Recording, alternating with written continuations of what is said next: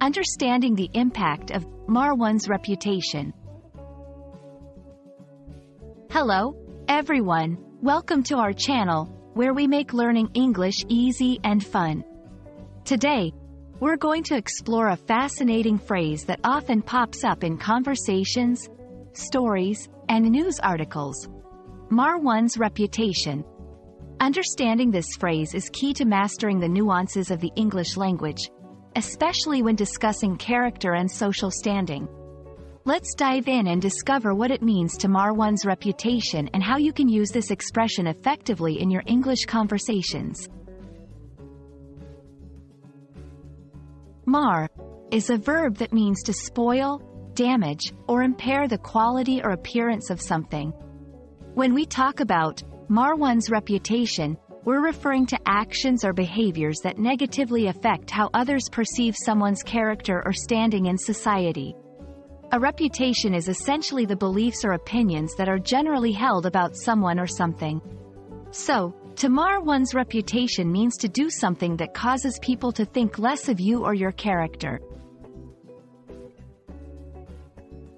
There are countless ways someone might mar their reputation.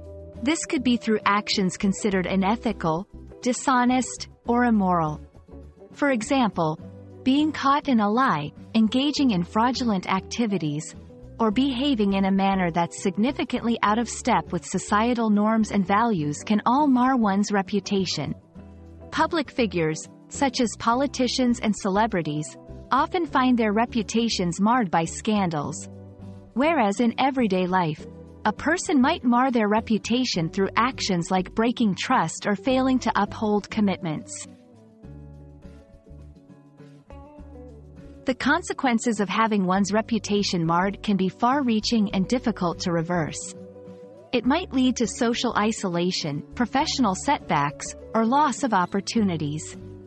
In today's digital age, where information spreads rapidly online, a marred reputation can linger on the internet, continually affecting someone's life. It underscores the importance of thinking before acting and the potential long-term impact of our actions on how others perceive us. While marring one's reputation can have serious consequences, it's also possible to recover and rebuild.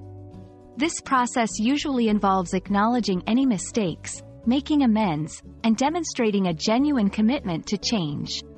Consistency, patience, and time are key factors in restoring trust and respect in the eyes of others.